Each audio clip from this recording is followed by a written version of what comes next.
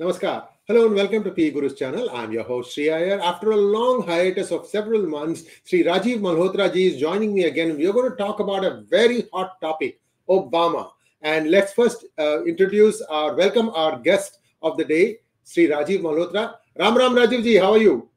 Ram, wonderful to be on your show.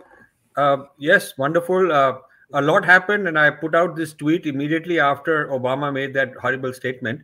So I thought we should talk more about it. Yes, sir. And this is not the first time Obama has expressed such views. In 2015, he did the same thing, and a very famous journalist, his name is Charles Krauthammer, he slammed him. And now you are having one of the ex-USCIRF commissioners, who himself is an evangelist. His name is Johnny Moore, and he also said that India is a diverse country. We should celebrate its diversity. And what Obama said was inappropriate. So clearly, he was goaded to make that statement. Take it away from there, sir. See, I want to drill deep rather than just react to Obama in one sensational episode and so on. I think Modi's recent visit needs to be deconstructed in a more balanced way. The Indian media has mainly focused on the hoopla, the pageantry, the tamasha, all of that.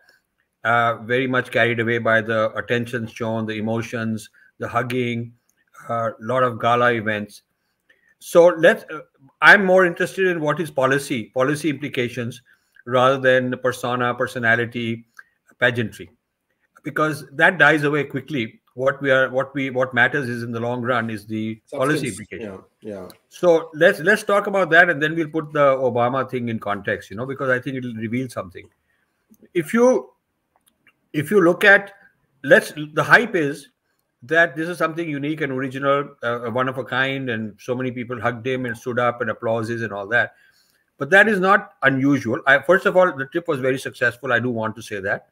A lot of good things came out. Our PM, our whole government, Modi onwards, are on the right track, dealing with the US in this way, whether it's Republican or Democrat. That's fantastic. From the US side also, India is a very important country. So the fact that these things are happening is good news, and I'm very happy. But as far as the visit is concerned, you should remember that 5 prime ministers since independence have addressed the US Congress. Nehru did, Rajiv Gandhi did, Narasimha Rao did, Vajpayee did, and Manmohan Singh did. Now, if you look at the most recent one, which was Manmohan Singh, it was also a gala event, and every couple who was special at the dinner were introduced like they're going to the Oscars. They were wearing all these great clothes, and the commentators saying, this is a jewelry, this is the designer who designed this and that, and such item is on the menu. It was really analyzed in that way, like some big celebrity affair, like a Oscar award going on, something like that. So there's nothing really new. And also, when you look at the Americans applauding, this is true whenever there's a guest, whether it's a Chinese, Japanese, European, Mexican, Indian, whatever. When there's a major guest, foreign dignitary, they do that. This is out of courtesy. Americans are a very polite, diplomatic people when it comes to showing this. But that's not the entire story about America. So Indians are very much they're easily impressed by this hugging optics, and emotion, optics. But Indians should remember that even in India, when you go to Mamata Banerjee, I'm sure even if Modi were to meet Mamata Banerjee, they'll have very nice, polite things, and they'll, say good things to each other, look after each other's family health, and inquire and all that. That courtesy is there, even in Indian society. It's not unusual about America. So I'm surprised that Indians don't pick it up as, hey, this is just part of the good cop.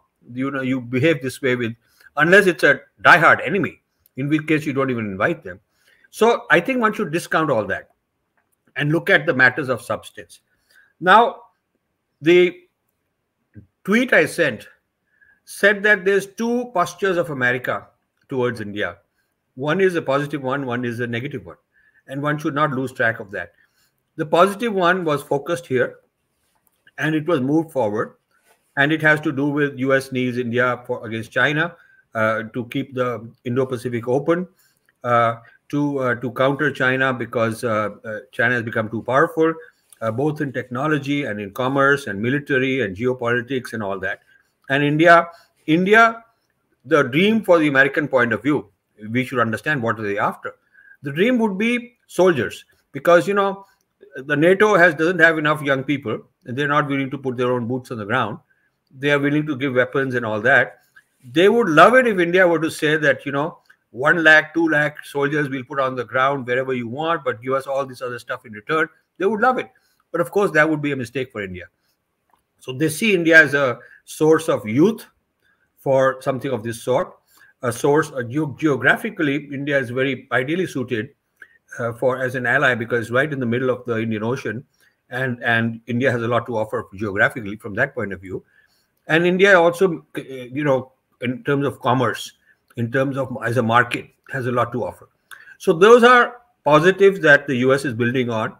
This thing about they'll have more visas is not a big game changer. It's okay. And they'll open a few more embassies, a few more consulates. It's not a big deal. That's okay. The transfer of technology for the GE engine is a big deal. That can be a game changer in terms of giving a jump start for India's aerospace industry. India's own indigenous engine has not done well. That project is not doing well. So India needs Kaveri, yeah. Kaveri. So India needs to import. But you see, this import is not 100%. If you read between the lines, the US Congress said that the transfer of technology will be partial. Some people say 60%, some people say 80%, but it's nowhere close to 100%. Certain key aspects of the technology will be held back. That is where India needs to do reverse engineering, the way China did, and use whatever we can learn to sort of get ahead, and not create a dependency on the US. It should not be that from Russian dependency now we become dependent on GE and people like that. That can be turned off like this. So one has to look at the positives with a pinch of salt and encourage them to build further on the positives. I'm very happy that India is finally wanting to sit down with the US and talk. How do we move things forward in many domains, and the US is also interested. So that's one thing. But the problems of breaking India forces, wokeism, all this human rights, all this Khalistan business, all this Islamism targeting in India, all this Dalit movement now based in Harvard, things that I've featured in my book Snakes in the Ganga, cannot be wished away, cannot be ignored. You cannot assume that if we do enough positives, the negatives will go away. It doesn't work like that. The forces that are, and we'll come to Obama as part of that, the forces that are determined, committed to this Breaking India project since my early Breaking India book, first one, 12 years ago, and now Snakes in the Ganga, these are getting stronger and stronger. Because the previous Breaking India was at the grassroots level with villagers, poor people, uneducated people, converting them. And now it is Harvard going after the elites of India, going after corporate India, bringing in Indian billionaires to be on their side. Many of them were at this event also. Some of the people featured in this event are people who have actually been in the Breaking India side. I mean, I can't name some because I know some of them. But Mahindra and all these guys were there too. So they have not been taken to task. They have not even bothered to respond to the discoveries we uncovered in our research, that they are funding the projects at Harvard which are breaking India. And these are projects concerning, Islamists and Dalit calling themselves the blacks of India, and or the non-Dalits, the whites of India. These are projects concerning Khalistanis, all kind of things that go on at Harvard. Harvard, in the name of social justice, does all that. It has a right because it's a free society and it can do what it wants. But Indians don't have to go and fund it, and we are funding it. So you see, none of that has been taken to task. All that has been put aside. And so the good cops, the goody-goodies, are having a field day to make things look very nice. And the media hasn't pointed out that the good cops are kind of, mesmerizing the Indian public into sort of ignoring the bad things going on. You see, there are the bad cops, Obama part of them. So this good cop bad cop strategy is working for the Americans. Use the good cops to say all these great things about, Biden playing that role, many others, this US Congress address, all the other dinner events and so on. And so the Indian public is thinking, okay, now there is no more problem left. That bothers me. That problem hasn't gone away. That problem hasn't gone away at all and is not likely to go away. It's in fact getting worse. It is not just a George Soros, it's also the 𝙒𝙂𝙖𝙩𝙤, it's also 20 other people like that. It's also some of the big tech people, including Sundar Pichai's company, who's sitting there doing deals and all that with India. Google is part of all this, including all these other tech companies and their AI and the social media control, and the role they are playing in bringing out, breaking India Hindu-phobic type voices through their influence is something that has not yet been taken on. Indian government, Indian authorities, Indian media, Indian public intellectuals have not done a good job of bringing that out. Now you come to who are these negative people and where does Obama fit in? I think that was your question. So, but I wanted to lay the groundwork. So here is the thing. Sorry, I have a virus I'm fighting, so I have to cough and drink some water once in a while. Yeah, please go ahead, sir. I'll make a quick announcement while you drink a sip of water. Okay, please do that. Yeah. Viewers, small request for you to please like this video. And what Rajiv ji and I are trying to bring about for you is a more balanced perspective. Yes, there are a lot of positives, but what are the other side that needs to be discussed a little bit more? Because optics is one thing, but substance on the ground, what is India really getting? What are the strings attached to it? All these things also have to be discussed. That's what we are trying to do here. And please do like this video. Like 10 times the number of people who are watching should be watching this show. Please go ahead, sir. So, when you look at the negatives towards India from the US policy point of view, the negatives are different for the Democrats and Republicans. When the Republicans are in power, you have the same positives. They want to be a counter to China and all those things. But the negatives are that in a Republican administration, a lot of influence of the church. They're not happy about missionaries not being allowed to evangelize, conversions and all that. So the Indian church has a lot of feedback into the American think tanks. Indian church and a lot of the activists aligned with it in NGOs have a direct link daily, weekly. I mean, they're just part of one global network giving feedback, sending them evidence, sending them videos, whether it's the US Commission on Religious Freedom, whether it's any committee in the Congress, whether it is some policy making. They've infiltrated the Indian mind, the Indian infrastructure, the Indian ecosystem, and they have data coming in all the time, which is a security risk also. So the Republicans are tapping into the Christian right, and this is feeding this whole business about the Christians don't have rights and they're abusing Christian church and this and that. When the Democrats are in power, it shifts to wokeism.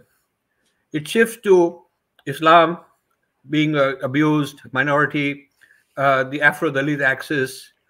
It shifts to Khalistanis, things like that. So now that this is a democratic administration, you are seeing this kind of wokeism waking up in a big way against India. So behind the scenes of what you saw are what is called progressive Democrats. Within the Democratic Party, they are the left-wing fringe, and they're strong. I mean, you have some Congress women who decided to openly boycott Modi's trip very openly, and made very audacious press statements. Many Indians included. Some of them would come just to be nice and maybe even applaud once in a while. But what they are doing behind the scenes, who are the congressional interns working for them, what type of consultants they have, what type of hearings they do, if you really get to know these people, it is a snake pit. It is a snake pit as far as India is concerned. And these are people on government payroll. They are Democrats. They're elected. They have official. They're people that they hire on their staff as government employees. So the U.S., especially the Democratic Party, is infested with anti-India wokists. The intellectual gravitas coming from places like Harvard, Stanford, MIT, and so on, and a lot of think tanks supporting it, and the political gravitas coming from the US government, the Congress, and so on. So when you see all this happening, it is not a big deal at all that, hey, Obama made this statement. I mean, he's just a well-known person. He carries a lot of weight. Christiana Amanpour giving him the forum. CNN is into this. Fareed Zakaria is into this. Okay. So the breadth and depth of this anti-India wokist ecosystem is absolutely massive. And this did not come out at all during the Modi trip. They put it aside. So I'm concerned that this is a way to make Indians accept this wokeism as a new normal. That, hey, this is the way life is. Let's think of the good cops. Let's think of what we can do positively. Let's not worry about all the issues. Maybe they'll go away. Maybe they're ill-informed. We'll send them a box of mangoes. They'll be happy with us. All this kind of nonsense. The fact of the matter is, India has failed to take on the wokists head on, explicitly, take them on the way, many other powers do, the way China does. So this is my view, my opening statement on how I saw the Modi visit. Overall, very positive, but the negatives left unaddressed to kind of simmer away under the surface and get even worse. Thank you, Rajiv ji. So there are many schools of thought about who really is running the Biden administration. I have been watching and I've been commenting about this almost on a daily basis. I think I started covering White House and US politics around June 2020, about 6 months before the elections took place in 2020. And I've been continuously following that. And one saw at the beginning of the Biden administration several 180-degree flip-flops. The administration would say one thing, within 24 hours, they'll reverse themselves. So this kind of behavior was observed, which made us to predict that perhaps Susan Rice, we are giving specific name because this was mentioned in many of the Daily Global Insights that I used to conduct with 𝙒𝙧𝙤𝙪𝙥𝙥. We used to mention that Susan Rice is the person who's taking orders from somebody outside, and that is the person who's actually running the administration. Then 3 months ago, Susan Rice got eased out, very politely. So today, I'm wondering whether the Biden administration has decided to assert itself finally, or is it still somebody else running or pulling the strings here? Your thoughts, sir? So, Biden wants re-election. I mean, that's normal, that's natural. So he's going with, it's like in India also, the politician goes with what it takes to get elected.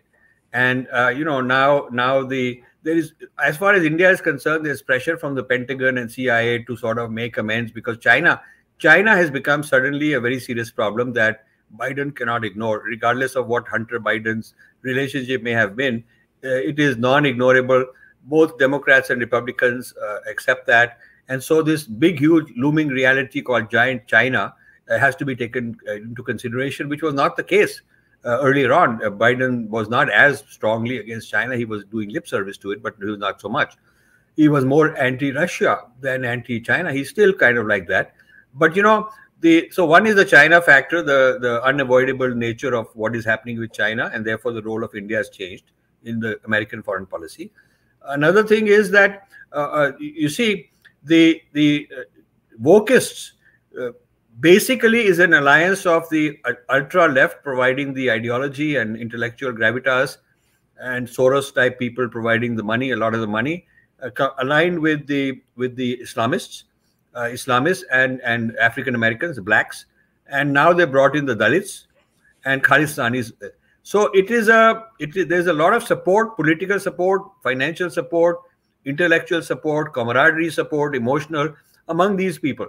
They hang out together. When I send my people to attend some meetings and all that, they come back and say that there's a lot of bhai among these groups. So this wokist camp is a solid camp that is pulling the strings, and that is an important factor in who is running America. There is this kind of a voice, but at the other hand, there is the pragmatics of military and corporate interests and CIA and all that, which is leaning more towards India. So I see these two camps pulling the strings, and some of the inconsistencies can be, which string is pulled on a certain day. Now, have you noticed how the White House Chief of Staff is almost unnoticeable? He's one of the quietest Chief of Staffs I've ever seen, sir. Hello, are you there? Yeah. Okay. Did you hear my question? Yeah. The White House. So this is partly. I think Biden is not very functional in terms of his personal cognitive capabilities. If you look at Biden as a younger man, he's a very fiery guy, and a lot of things he had to say were very different than his policies today. Biden is not a newcomer. He's not a lightweight. He's a very heavyweight. He's a serious fellow.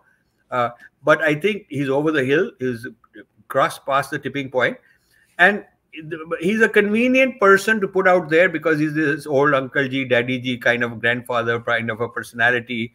Very lot of people feel sorry for him and so on. So there is a sympathy factor for him, and doesn't have a whole lot of personal scandal, dirty linen, other than this Hunter Biden thing.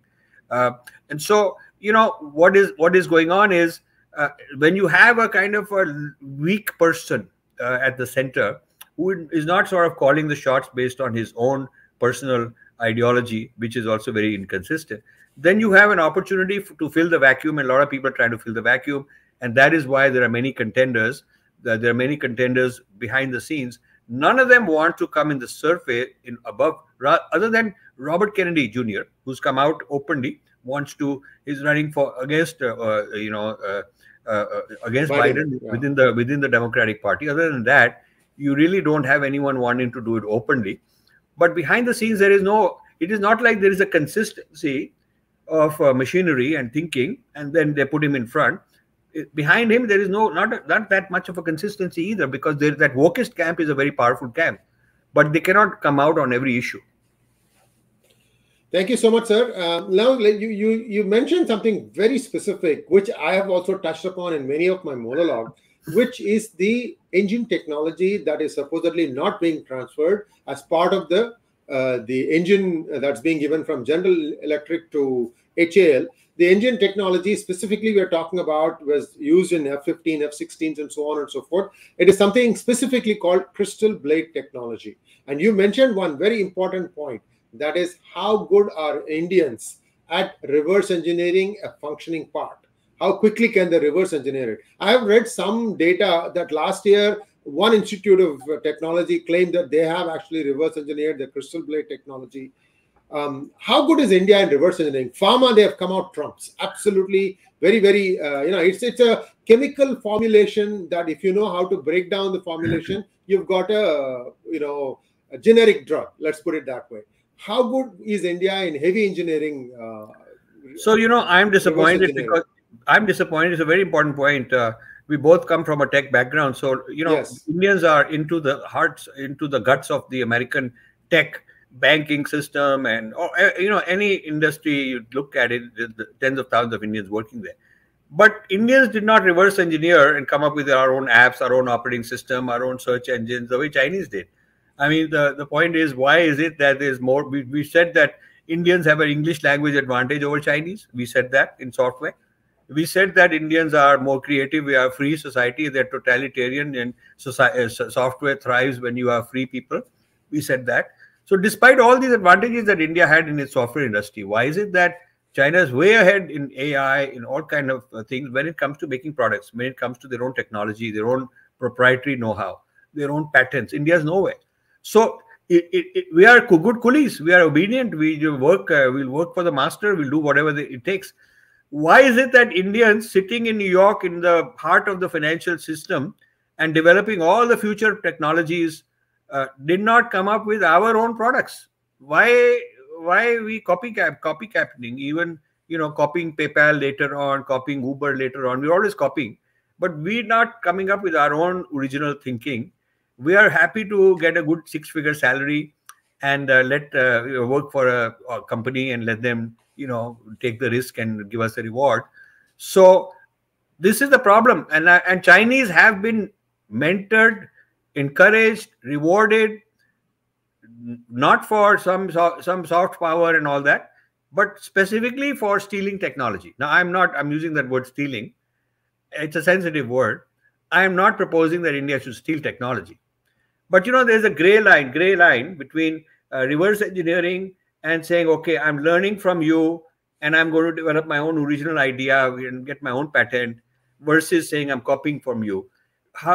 Being inspired by somebody's thinking and developing one's own is not theft. It's not a violation of copyright or patent. So Chinese are always arguing in legal courts also, cases also, that this is their own original work. They have learned something from the Americans, and they have all the technology has been transferred to China for manufacturing purposes, and therefore they have understood the engineering. To do manufacturing, you need to know how the engineering was done. And once you know how the engineering was done, you can reverse engineer and do your own engineering, which is what China is doing. So China had this plan that whenever they work with an American client, a certain portion of the profit they make is a secret or a side project to reverse engineer whatever they're learning in their own name. So if they're building cars or parts for cars, they will build their own car. If it is aerospace, they'll build their own aerospace. Whatever it is they're doing. India doesn't have that culture. India has a culture of obedient people who are working for the client, and there is no side show. So how do you create a side show, not visible? That's a new cultural thing for India. How would you do that? Absolutely. In fact, I'm going to ask through this show a specific question to Ratan Tata and Anand Mahindra. Are you manufacturing your own engine in India? Can you please answer this question? By way of comments, viewers, I encourage you, if some of you are working in these companies, you can weigh in. You can always use anonymity if you don't want to get caught. Because my information is that both these companies who make very good cars are not manufacturing their own engines. Rajiv ji, this is where we are. See, that is the truth. If we can't even make our own automobile engines, where's the question of making a aircraft engine? I mean, if you look at the crystal blade technology and the problems it solves, a functioning crystal blade engine can run 25,000 hours. If you think of one air sortie as 1 hour, that is 25,000 trips.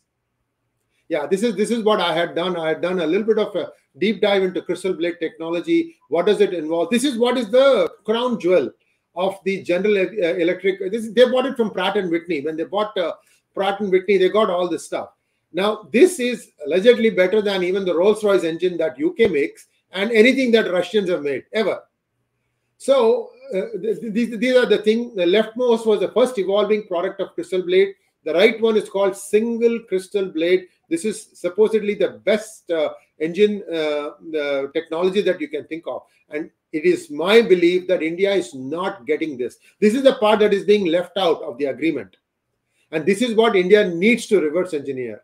Now, so I want to just set the reality expectations for our viewers. It's all nice to feel good about all these things. If we don't even make our own car engine, I mean, but that has been yeah, go ahead. Sri, I'll tell you, there was a time when during the time of Bhabha, the same thing happened with atomic energy, and India reverse engineered and built made a lot of India's still not got the best there is, but India's got a pretty good atomic energy capability. And similarly, with the help of because of the leadership of Satish Dhawan, similarly in ISRO, India was able to get a lot of self-sufficiency. Still, I mean, it's a challenge to keep up with the Elon Musks and do those kind of things. But ISRO and BARC are two good examples of reverse engineering and putting India on the map. I wish India would do that in all these other technologies, whether it's aerospace, whether it is AI, whether it is quantum computing. China bet 10 years ago on 8 or 9 or 10 major technologies which will shape the future. And they said that in all these technologies, we want to be number one. That was their goal. And it was stated in the Communist Party manifestos and all that. It's not like they're doing it secretly. So they had artificial intelligence, they had quantum computing, they had robotics, they had solar, they had nanotechnology, 3D printing. I mean, they had all these kind of things. And in almost all of them, China, if not number one, they're number two, and they want to become number one. So, it has to do with national policy towards R&D. What is happening with our science and technology people? I mean, what is going on? And so we have so much. And why is the private sector not being held accountable? That they've made their money on wage arbitrage. They've hired somebody for $10,000. They rent him out for 30, 40,000. They make money and they become billionaires, and they have yachts and aircraft and they have mansions all over, and we give them Padma Awards because we think they must be great. Actually, they've rented the Indian brain to make money. They just brains for hire, but they have not reinvested it in R&D. Why is it that Jio, rather than developing our own chat GPT, want to build on top of the American chat GPT? Why is it that rather than building our own search engine, they wanted to build on Google? Why is it that rather than having our own WhatsApp, they want to use the WhatsApp of Facebook? Why is it that we're always saying that Gora Saab is superior, we'll ride on his shoulders? Gora Saab, you are very good, you are superior, please include me. I want to hang off of your shoulder and you take me forward. Why is it that we need somebody else's shoulder? This is the quintessential difference between China and India. Chinese do not want to depend on anybody else's shoulder.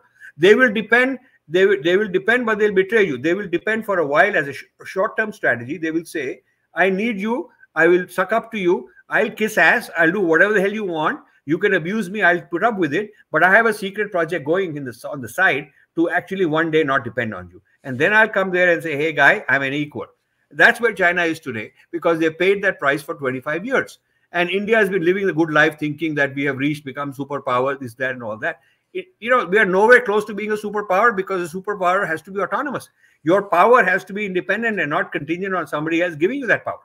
As long as your power is dependent on either Russia or America or somebody, you cannot say that we are a superpower. So basic strategic thinking has to happen. So I would like to ask you a different question. Like you asked, who is really running the Biden administration? I would like to ask, who is really running the Modi administration? Good question. I mean, isn't that a fair question? I mean, I like Modi. I think he's the best prime minister we've ever had. And not only historically, but I would say today, the best candidate there is. And also looking at it objectively, during his last 8-9 years, he's done an amazing job. I mean, he's got wide bandwidth of interests and talents, from dharma to practical technology to being able to run elections and win elections and being an international statesman. He's a superhero, and he deserves all that. But I'm saying that strategic issues like this wokeism that we've been talking about, like right now, I just heard that they've outsourced to 𝙒𝙖𝙑𝙬 Premji this business of textbooks. I don't know if that is true. Is that true? No, I don't think so, sir. I don't think so. There are lots of these kind of stories float around. I don't think that is true. But let me ask you, let me tell you a couple of things that Modi has tried to do, which the Indians have not picked up. I'll give you an example, Rajivji. 2 years ago, there was a new policy that was brought out saying that if you establish a Vedic university, you get all kinds of benefits. Now, we all know that except for some pockets in Banaras, Kumbakonam in deep south, Maddur area near Karnataka, and perhaps some areas and pockets in Maharashtra, there is no Vedic Adhyayan going on. There is something called Bhashangam, which is Bhasha Anga. In Sanskrit, right? The same word means different things. So you need to really understand the sentence to understand what the word is saying. So this is a research that goes on, Bhashangam. All these things are not actually happening now. So when the opportunity arose to establish Vedic universities, I don't see anybody doing it. So Modi can turn around and say, look, I am putting you, I'm giving you the road. Nobody's driving on it. So there are some of these challenges. But I used to think that Modi was being influenced by others until he decided to buy crude from Russia at a much lower price, braving all the pressure from the West. You saw how many heads of state came visiting India, trying to persuade him to not do that, and he stuck to it. So if he was being influenced by somebody else, how could he have done that? And he's actually gotten away with it. He has gotten away with buying S-400 from Russia. He is now, people are saying, okay, I think you guys have perfected the refining technology. Whenever there's a short fill, you guys can come in and fill the West European and America's requirements. This is the crude technology I'm talking about. I fully agree. I fully agree that the India's policy on Ukraine and balancing out is wonderful, and Modi gets full credit for it. I fully agree. And I also feel that as far as international is concerned, nobody can pull his strings. He's trying to create this neutral thing, which is very good. I'm looking at it domestically.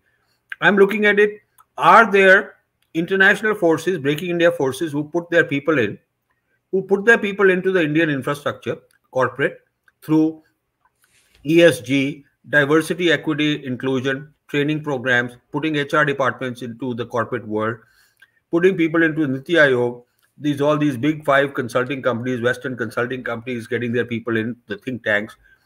I'm looking at to what extent are these kind of people pulling the strings, and they are not officially directly in the name of a foreign power, but the point is they're bringing a foreign point of view, not a Vedic point of view. So if you look at the influence that India has through these international consultants, whether they're consulting for Niti Aayog and the various ministries, whether they're consulting for the corporate India, their influence is huge. And why isn't India able to do its own consulting? Why we can do consulting for other countries? Why can't we do our own consulting? Why can't Niti Aayog do our own thing? Why can't ESG be an Indian index which defines society, environment, governance according to our principles? Why not? So I think that we are resorting to Western universalism indirectly at a deep level. And this is what troubles me.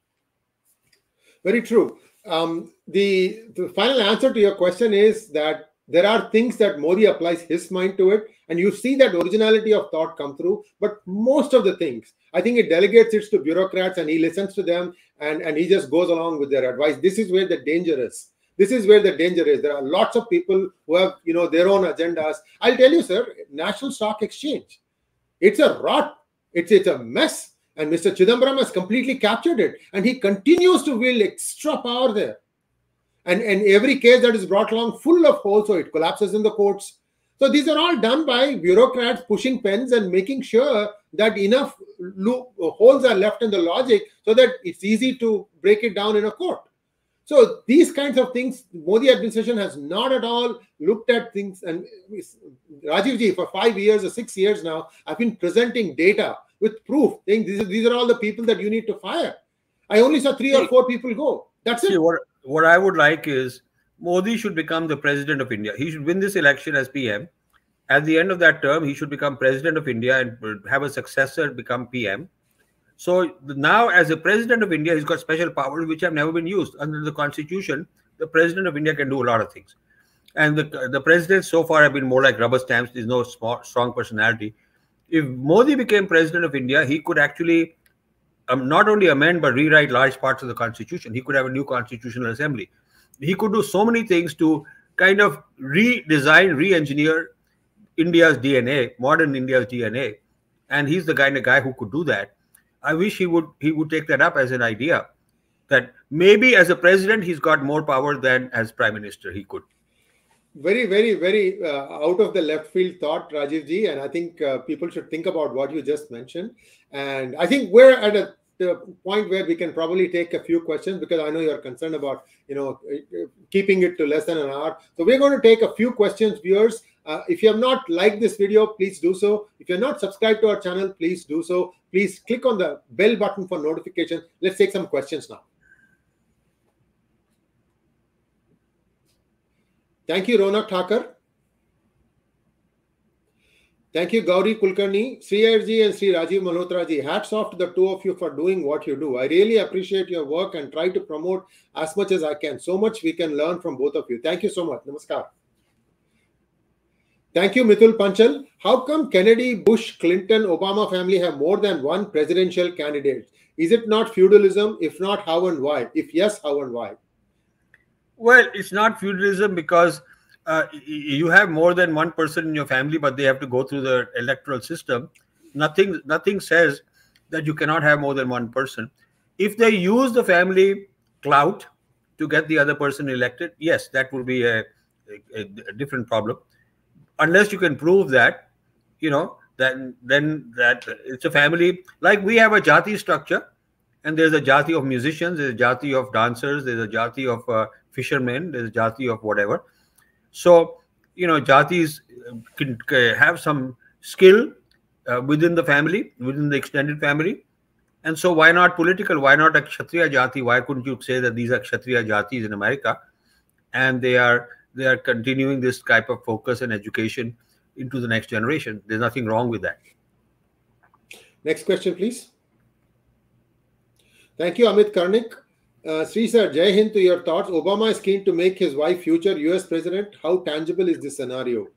I don't think it's tangible, because I think Michelle Obama doesn't want to. She's given up all these opportunities, and at least as of now, her thinking is she didn't even want Barack to be. She wanted Barack Obama behind the scenes politically.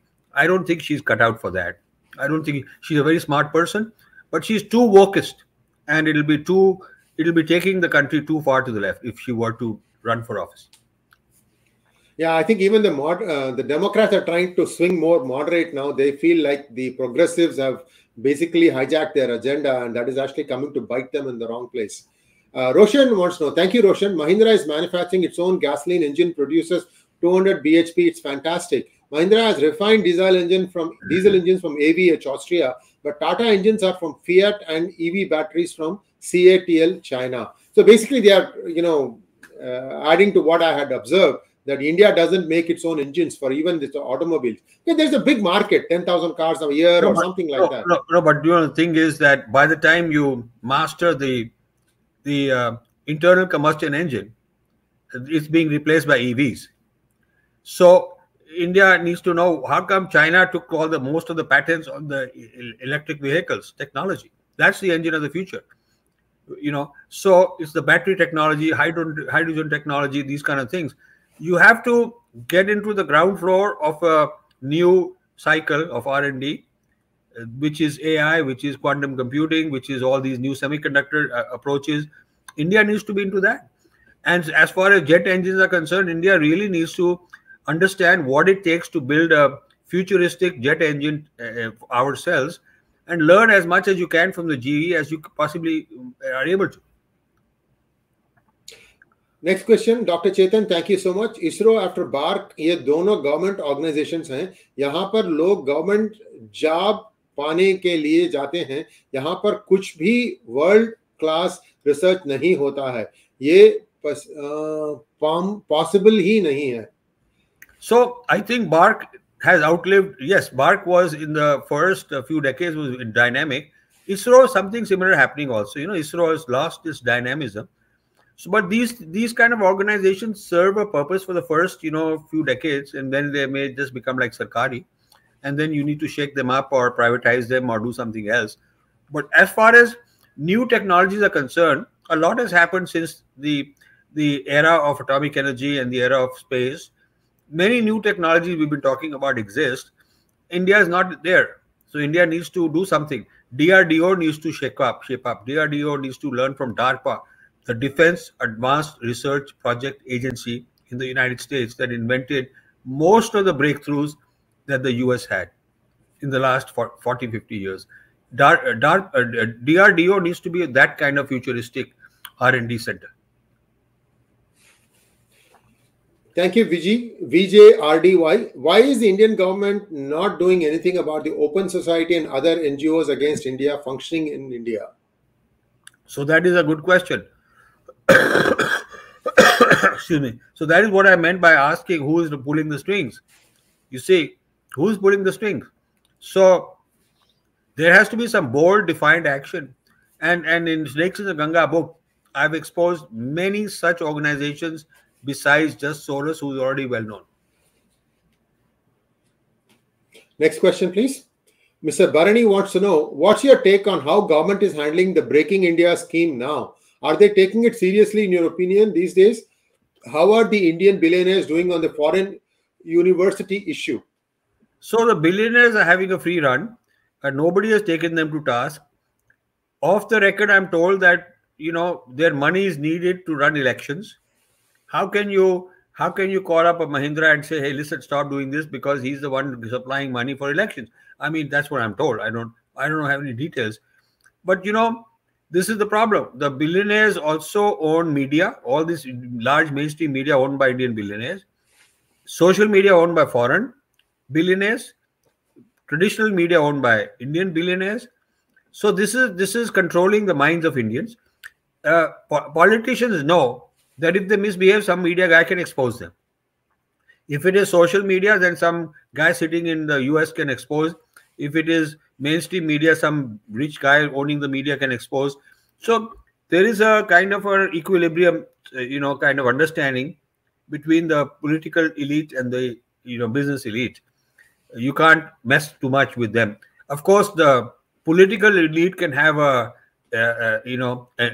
raid, tax raid or enforcement raid or some kind of a raid on the businessman, and the businessman, of course, has the gun on his head, the other guy's head, because he can expose him in some kind of a media sense. So that's how the country is being run, and that's not things are not safe enough, secure enough to take on foreign nasty people like open source and Soros and many others like that. Steel Plant Babai wants to know, if India doesn't respond with iron fist on the murmurs about Indian democracy, it will eventually gain momentum to drive policy making against Indian interests. Your thoughts, sir? Yeah, and I'm afraid that may be happening. An example like in the Sikhs and the Ganga is against Indian interests are the kind of output coming out of Harvard. But nobody is able to stop it. We have named names. We got a separate chapter on each of these centers. The Mahindra Center chapter. There's a Piramal Center chapter. Like that. Many chapters. It's a big book with many chapters. And we've exposed so much. We have talked about what 𝙤𝙧𝙤𝙪 is doing, what Premji is doing, like that. But nobody's stopping them. So, we can talk all we want, but who has the ability, the clout, the actual power to do something, they have to step in and do something. Last question. Tony Stark wants to know, as India don't have a record of reverse engineering and don't want to angry the US, do you think the end of Made in India dream? No Indian fighter jet will fly with indigenous engine till 2100 as GE deal? Well, I hope it's not that far. I mean, 2100 is a long time. I mean, I hope that that now the thinking of India is becoming more confident. And India, maybe you get 75-80% of the technology transfer. You learn that. You try and have a parallel reverse engineering to try and figure out the remaining 25%. And you try and get more, why is it that Indian brains are working in these companies like GE? A lot of you go to GE R&D, a lot of Indians there. It's not like we don't have the brains. Why is it that we cannot organize the same brains ourselves? This is the thing. I think it has to do with risk-reward ratio. The Indian billionaires don't want to take the risk that comes with R&D. This is an important point, Sri, that you should mention, you should highlight. It's easy to import technology that has already been proven and pay some royalty or some margin or whatever and make a lot of profit from a billion plus 1.4 billion people who want the technology for their lifestyle. It's a nice job, nice role to have, and become a big hero that, you're doing all this and you become the richest guy and all that.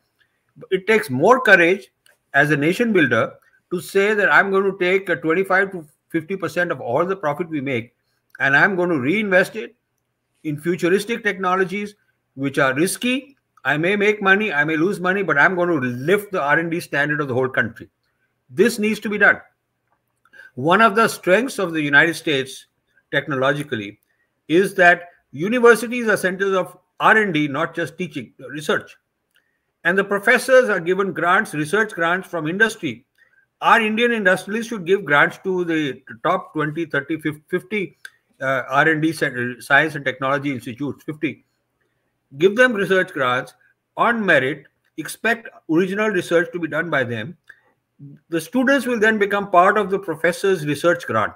When I was doing my work in the 1970s, my professor had a grant from the Pentagon, for some research, and I had to get security clearance to work for him on a student visa. I was so excited that, wow, here I am, an Indian guy sitting in the United States. My professor is doing all this high flyer research, and I'm part of it. It gives you this courage and confidence. Indian students, all they're doing is memorizing, learning, passing exam to go get a job and then go somewhere else. But there is no, why aren't our billionaires investing in research centers in universities to produce the next generation research using professors and students, helping them out, and then thereby creating careers also for them? Thank you, sir. I have done the same thing in the 80s, so I know exactly what you're saying. I had to get my security clearance. I was working on an Air Force project. So, yes, it was great feeling that, you're part of something much bigger, that they trust you with your intellect to do something. And, these are all good days. I mean, you're absolutely right on. Many students that went through the university systems in US in the 70s and 80s, when they were actually part either RAs or TAs, they got these kinds of opportunities. So thank you so much, Rajiv ji. Today, I believe, viewers, we have given you a 360-degree perspective of this India Modi trip to US. Good things, but there are also lots of things that need to be cognizant of. India needs to do a lot of work in the background. And where do we go from here? How do we all pull together? That's a question India needs to be asking itself. Certainly, there's a good leader. He has good intentions. I can't say the same of many others. So this is where we stand today. Let us wait and see how things develop. Rajiv ji, I would like to bring you back in maybe about 4 to 6 weeks time again, where we can review this and see where things stand. Thank you once again, sir. Namaskar. I would love to. Namaste.